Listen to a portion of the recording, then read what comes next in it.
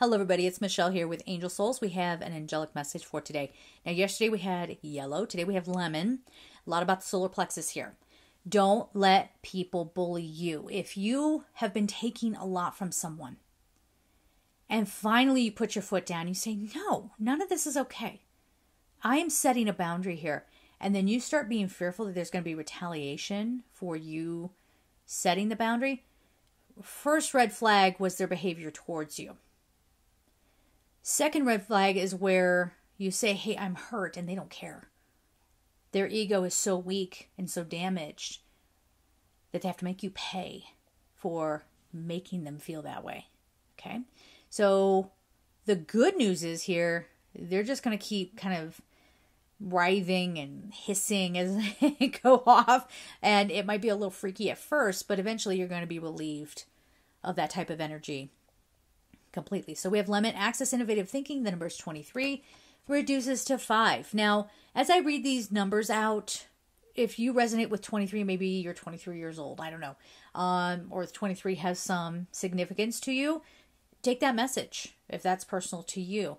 But this is, I think, access innovative thinking is finding your own solutions to things. That's the practical side of it. But to me, it has a greater meaning of see through what's in front of you. Not in this completely intellectual kind of way, but by training your entire being. That's why I'm doing the teaching courses that I'm doing, so that we can all break through those barriers and get better at, receiving the messages and understanding what's really going on. Now, those sessions have been going really well, with the exception of a couple of them. I'm going to be flat out with you. Those I tried, but I know the people walked away. They took advantage of my time, or they said they tried to negate everything that I said, so they're not taking it in.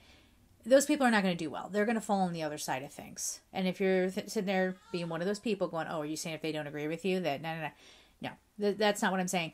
What I'm saying is that they reached out for help and then they didn't take it. And that'll have to be on them. Okay? And I put that out there as a cautionary tale. So if there's something for you to work on, there is such a thing as the self-aware narcissist. They know what's going on. They know how their brains function. They try to be better even beyond that. And even then, I'd say be careful trusting that. But we've got a lot to unpack here. And I can't guarantee I'll have the strength next week to go further into this. But I've got the strength now. Let me get some of it out there. You take it or you don't. All right, we're going to leave it there. I do love you. Sending love and take care.